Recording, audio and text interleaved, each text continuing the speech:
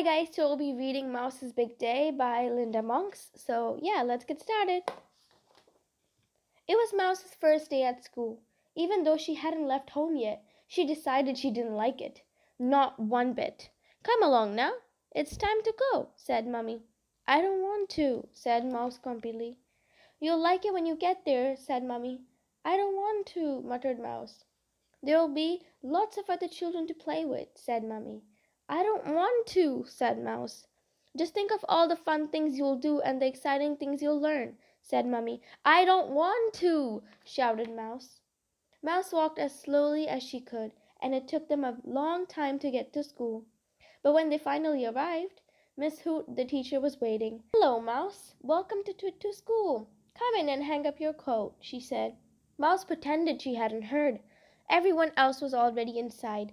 Come and sit with us, Mouse, said Miss Hoot kindly.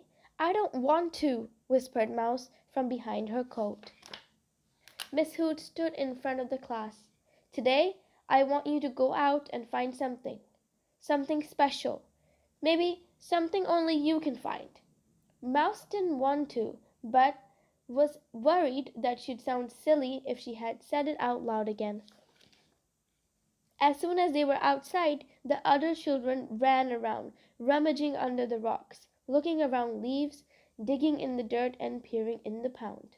Mouse felt too shy to join in, even though it did look fun. Owl found some feathers and imagined what kind of bird they had came from. Rabbit found a little carrot.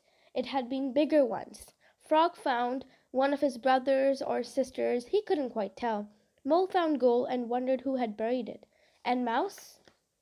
Where was Mouse? She had disappeared. They couldn't see her anywhere. They all had to look for her. But Miss Hoot knew where she was. She had hidden in a hole and had a little cry. Are you coming out now? Asked Mole, taking hold of her paw. I don't want to, said Mouse in a very small voice, although she really did want to.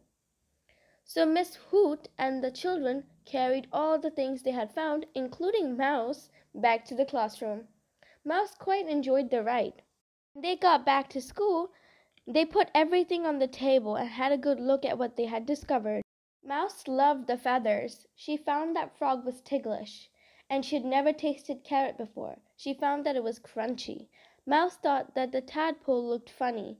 She found that it had little legs. And she loved the gold. Mouse found that it really suited her. Mouse wished she'd found something special to share with her new friends too. Tidy up now, children. It's time to go home, said Miss Hoot.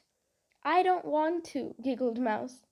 And I don't want to, laughed Mole. And I don't want to, joined in all the rest. It was then Mouse realized that she had found something after all. She found that she didn't like school. She loved it, and she couldn't wait to find out what tomorrow brings her. If you guys enjoyed this video, please like, share, and subscribe. Please comment down below and let me know your recommendations for the next book that I should make my video on. And I will see you guys next time. Bye!